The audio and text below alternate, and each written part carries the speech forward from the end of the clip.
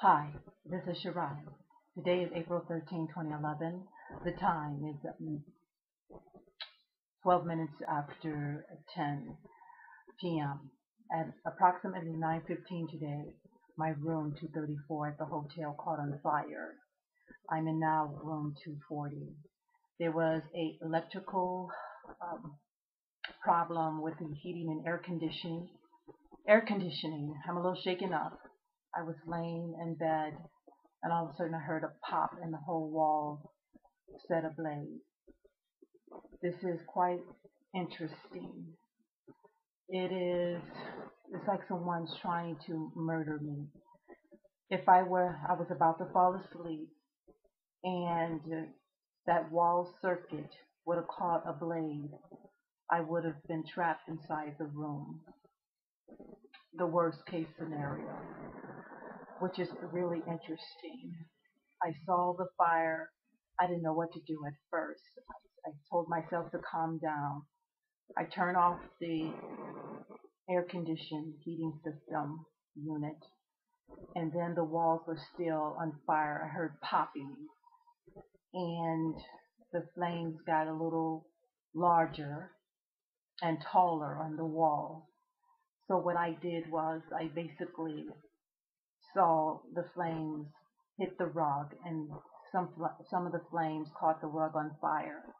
I'd taken a dry towel and burned it out and prayed the Lord that the electrical walls will also diffuse itself, which it did. And then I contacted the manager as I was doing it, and I asked him to call 911. This happened approximately 9:15 this evening. I'm a little shaken up about all of this.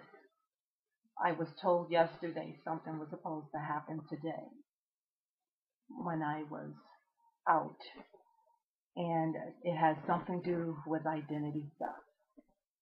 I think someone is trying to murder me now over it, and that was the proof. I heard some rumors that it was set up. They actually set it up. Someone went in there and rigged on the other side of the room in order to cause a fire. So what I did was I took pictures and I will forward it to the proper authorities.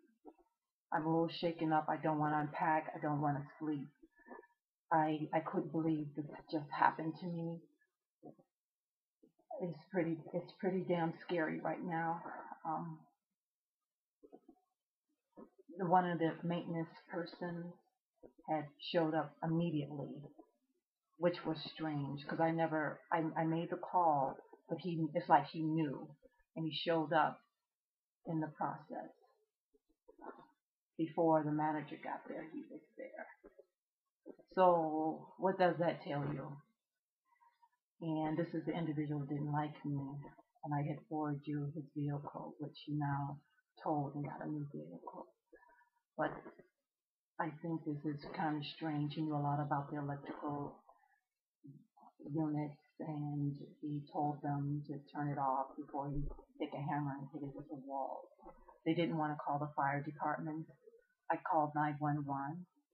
I left my name, my first and last name, and I also, they said they were going to contact the fire department to make sure. And the fire department did show up about 9, I want to say 9:38, 9:28, something around that time. So I did take pictures. I'm a little shaken up about this. And I told you that people are targeting me over my ID. They're serious about killing me over it. This was no joke. I had people threatening me, and now you know the truth.